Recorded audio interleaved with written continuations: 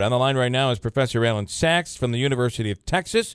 He's a political science professor that we've talked through the campaign, and now through the transition process. Professor, good morning. Good morning, sir. Big business lobbies warning the president-elect against mass deportation. It's not going to happen. Yeah.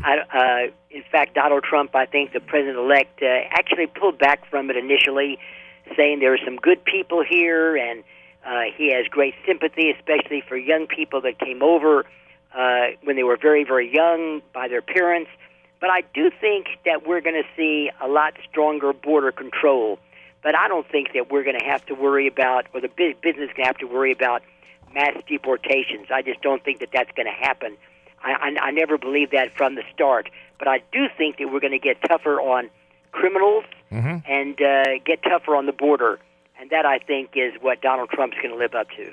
And are some people, though, going to be disappointed because, you know, we're gonna lock her up. We're going to lock up Hillary, and we're going to deport all of these people on day one, and all of these promises that were made.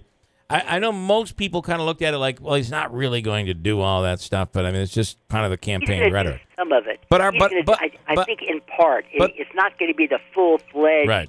Lock her up or anything like that, or mass deportations. But I do think that there's going to be a lot of change. There's going to be a different direction in government. I guess my question. Nobody expected that. In fact, that's what all politicians do. They make huge claims, and then they back away from them in different ways. And of course, the Congress has a big say in a lot of this. And so even if the president wanted to do it, there's other branches of government that obviously would slow it down. It's funny because you just referred to Donald Trump as a politician, and that's something that there's no doubt. In fact, as I view him, he's becoming more of a politician all the time. I know, yeah. I guess my question, though, is more about there is a group, though, that really took him for his word. And really, that's true. And I think that group is going to be... will they be disappointed, or will they be forgiving? Because they were forgiving through the campaign.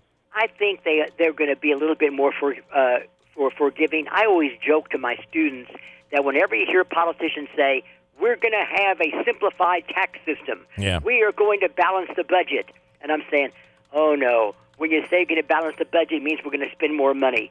A simplified tax system means more regulations, more of a tax code. Yeah. And they laugh at that. It's sort of accepted that when politicians stand up and say that. I remember in my own town here, there was a congressman very powerful at one time by the name of Dick Armey, and he talked about a flat tax, and he said, you can guarantee it. We're going to have, in a couple of years, we're going to have a flat tax where you can mail it in on a postcard. Yeah. And I kept, oh no.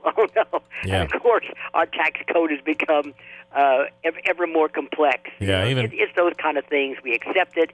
That's political speak. And what about some of the? I understand it's political speech, and there's a lot of that speech coming out of the president-elect right now. But things like saying he doesn't believe what the CIA is saying. He doesn't believe the FBI on this Russian stuff. Is there a fear, though, that could really discredit the intelligence community? I hope not. That's a very interesting question. I really hope not. We just don't know. Yeah. But I would say even if the Russians did get into people's emails, but the evidence was still there. In other words, the evidence got out in public, which was very damning, I guess, to the Clinton administration when she was Secretary of State, and just all those emails that kept going on about the Democratic National Committee. The evidence, I shouldn't say the evidence, the emails came out. Regardless of how they came out, they came out. John Bolton, who has been reported to be a potential Secretary of State, maybe better as a Deputy Secretary of State, John Bolton, on an interview yesterday, came out with something very interesting. He said all this could be what they call in diplomatic speak a false flag, meaning everybody's pointing their fingers at Russia or somebody else, and really somebody else did it. Who knows? They just planted a false flag and went on from that. In other words, I didn't do it; they did it. Well, and I have to say though that it's the CIA now coming out and saying, "Yeah, it really was the Russians." Yeah. However, if we go back, it's the same CIA that said that Saddam Hussein had weapons of mass destruction. So, and I think the FBI may be saying something different. Yeah, the FBI is not there yet, is what they're saying. And so all these things come into play. I don't think, I'm old enough to remember when people were blaming the Russians during the height of the Cold War for trying to influence our elections, literally, maybe in different ways. But I remember those kind of charges being made 30, 40 years ago. Mm-hmm. The Russians are influencing our elections. Yeah. And indeed they are in different ways. Right. Now, whether or not it is what they are charged of now, but sure they try to influence our elections. And we have tried to influence the elections of other countries.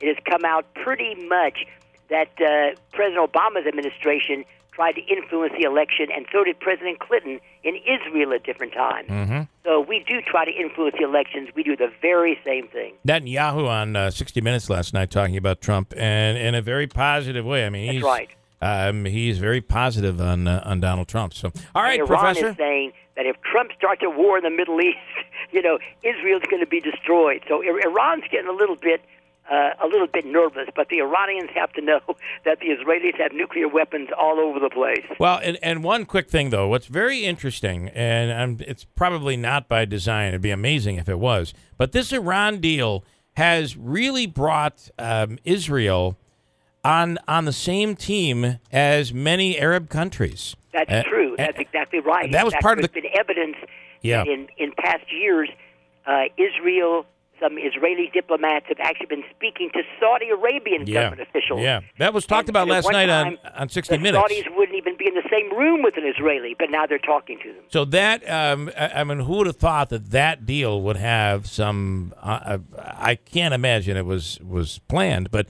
it has changed everything. It really has, right. and that might be one positive effect that came out of all this. So, all right, interesting. It's changed everything. You're absolutely correct. Professor Allan Saxe, as always, thanks so much for coming on.